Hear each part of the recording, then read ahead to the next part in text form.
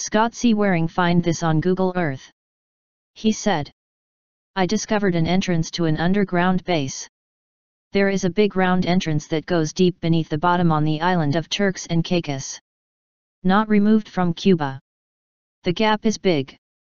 I imply it's 500 plus meters throughout, large sufficient for the US Navy to construct a submarine base down there.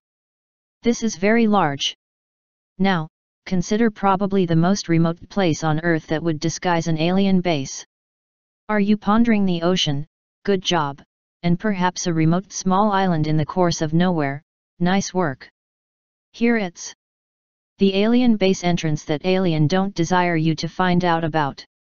Scott Seawaring, Taiwan.